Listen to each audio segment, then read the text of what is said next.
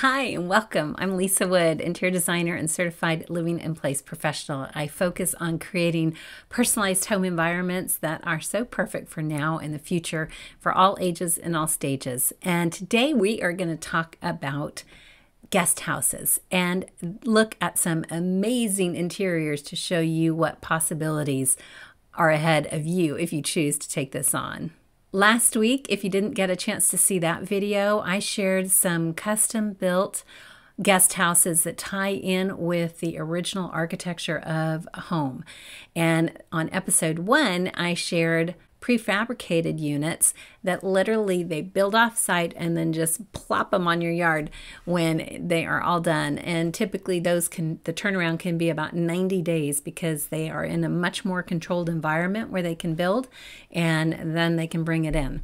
So today I want to go on the inside, which is what I love to see because there are some truly beautiful options that you can bring into your guest house should you decide that that's going to be your next step.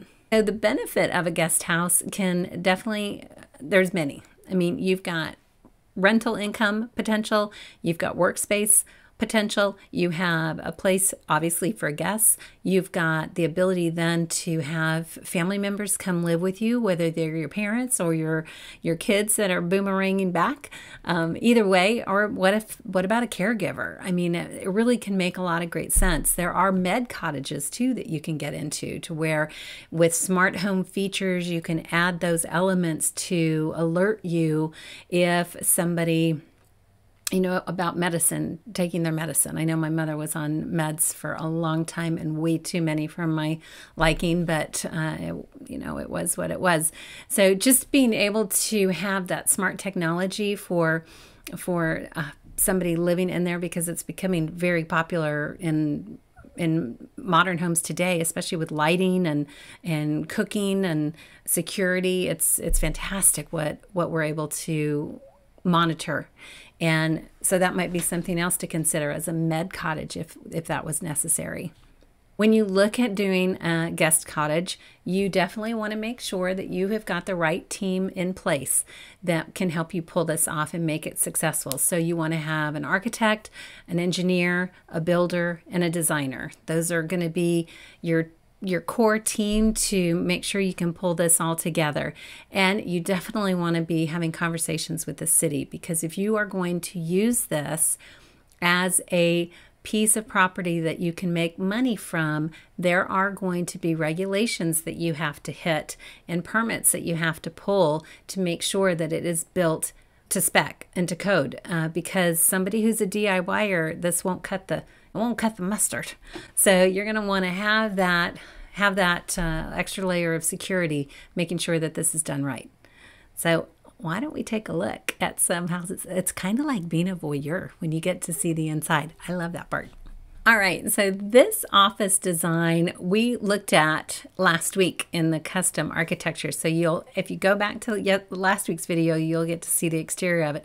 But on the inside, I just thought it was so beautifully done, because they built full height bookcases that I love books. I love to read. So when you have that library of resources at your fingertips that you can go in and escape and read a nice book or actually get some work done, beautiful option. Plus, I love the sofa that they put in this unit too, because it doubles as a bed. So if you just need a little cat nap, there you go. Get a little blanket, you're good. Or you could actually have guests stay out there. So with the right type of furniture, if it's a convertible type of piece, it gives you a lot of flexibility. All right, this one I think is absolutely stunning. So I did include the architecture on the outside as well, but this is a carriage house. And the cool thing about this story is the gentleman that lives in that carriage house, he actually owned the property and his kids grew up there. Well, he's a little bit older. He's in his 70s. He's very active, but he couldn't find a place that he wanted to go to and downsize into. And they had an acre worth of property. So he talked to his kids, and one of the sons was interested. So they got together and they ended up having this carriage house designed. And it's quite a bit smaller than what the main house was. I think it was around 600 square feet, maybe 800 square feet. I can't remember.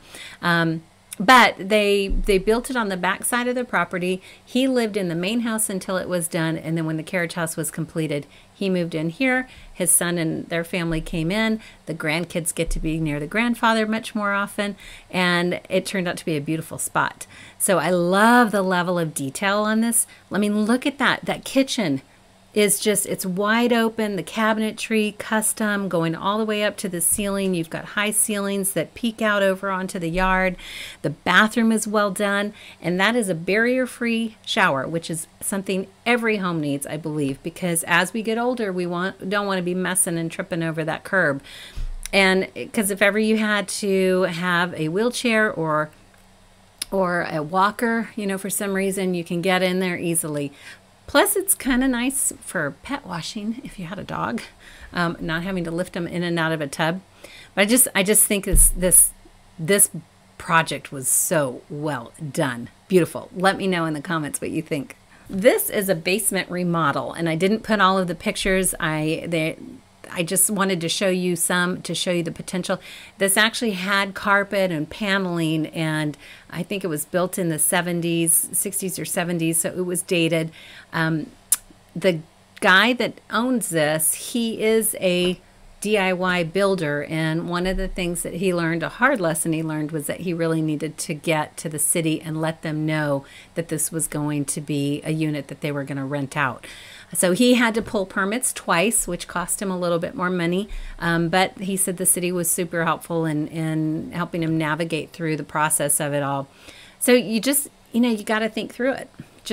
And don't be afraid to talk to people and ask questions. But I think he did a nice job. And from the success of what they had by the time they got this unit complete, they got a steady stream of rental income in. I think they went with a long-term rental. So they had a steady stream of rental income coming in that helped them basically, you know, pay their mortgage, which is really a great option. You gotta like dual living though, if you're gonna do that. All right, now this place is dreamy. I think this interior designer did a fantastic job. Her name is Marie Flanagan, and she took a space above her garage, about 500 square feet, and converted it. Raised the ceiling. As you can see, they did have to have some support beams left in there, but she wrapped it in a white oak, which I think is beautifully done, and it just makes it wide open and spacious. So you've got space for a bed, you've got a little kitchenette, you've got a bathroom, and everything is bright and wide open. I think this is fantastic. And the kitchenette with where the coffee is, I mean, the smart design that you can do, you can afford to go with some custom builds at that point to really make that function so well. When I was working with an aircraft interior designer, I mean, we took those corporate airplanes and everything had to be so meticulously thought out. And when you get into a small space, that's what you want to do. You really want to think through that and talk to certain people to help you maximize the function of it. I think it's beautiful. Let me know what you think of this one. Another interior designer, very talented gentleman, Sean. I have no idea how to pronounce his last name, but he's out in LA, and they have a Spanish colonial home, and they wanted to tie into that, but as a separate unit for guests. So this is 345 square feet, and it has a courtyard that combines the two properties. And I think, again, the level of detail that he did is fantastic. So he wanted to stay true to the architecture of the home, to have that Spanish colonial, but I also love that he has all of those modern touches. And to offset the modernism, he brought in vintage pieces like that rug, the stylus sofa, which is more traditional, and you know, some of the wood elements. So it's not all brand new, but I think it looks sharp. And this one I thought was very interesting.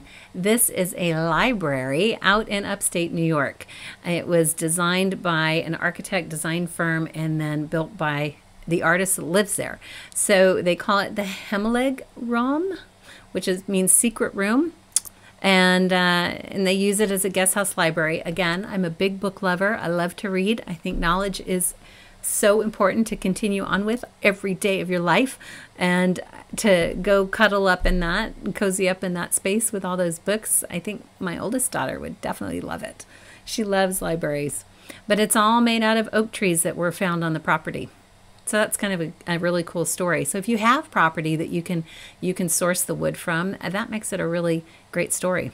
So these are some points that if you are going to rent, you want to make sure that you are aware of. You want to understand tenancy options. Is it long-term versus short-term? Because that makes a difference with the city. You've got to get your permits. Don't skimp on that. Even if you think you can try to do this work on your own, you want to make sure you're going to have your electricity and your plumbing verified by a licensed contractor. You don't want to mess with that stuff. When it comes to mortgage financing, you need to talk to your lender about what you're trying to do, because they can help you navigate through it. Sometimes insurance companies may not want to take that on as a risk. And the other key thing is, if you're looking to buy a home that has a guest cottage that you can turn into a rental opportunity, make sure that it was permitted, because the sale can completely fall flat if that building was not done properly. So you need to take those extra steps and extra measures to make sure it's done well.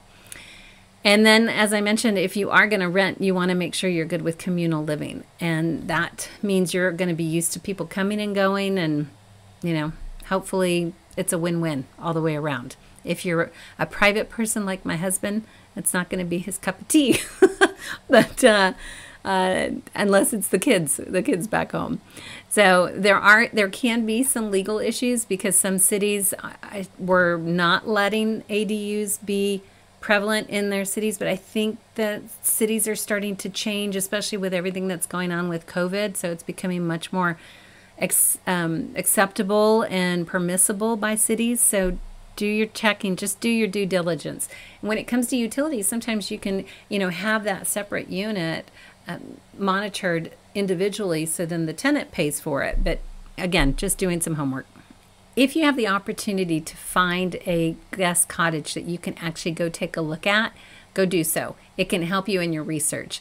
I think it's great to take that time and take that legwork to really go scope out and see what's available in your area, and find out how that process went for that particular family, and if they built it or if they bought it, and what they can share with you. It'll help you in your homework. And again, if you do add something on like this, you want to get your good team of people in place, ask around, get referrals, don't be afraid to check. Definitely when you're talking to people on referrals, you can also ask their vendor, find out who their vendors are, and see what kind of client they are as to that particular vendor. That can help you in your research. But a good team is important, because they're going to be able to help keep your costs in line and your timeline. So again, budgets can range anywhere from, if it's a renovation to an existing basement that might have already been put in place and it's not raw, then some projects have been around $30,000, but again, they can go well over $300,000, all depending on materials, all depending on what's done in it, all depending on where you live, and just those little details. And then time frame, 9 to 12 months on average. It can be a little bit less if the structure's already there and you're just renovating a small portion. But I think the payout is huge. The return on investment can be just fantastic for you and your family. And it can really, I think, add a lot of value, not only from the money standpoint, but also from lifestyle, especially if it's with your family and your friends. So please like and subscribe if you haven't already. Be sure to click that bell for future notifications. I do love hearing what you take away, and hopefully something here inspired you to help make your home better and your life more livable with your family and friends, because that's what we're here for. And I would love to hear if there's any particular content that you would like to learn more about. Drop me some ideas. I want to expand and really bring to you some things that are really gonna help improve your life. So until next time, I hope you guys have a great week. Thanks for joining me.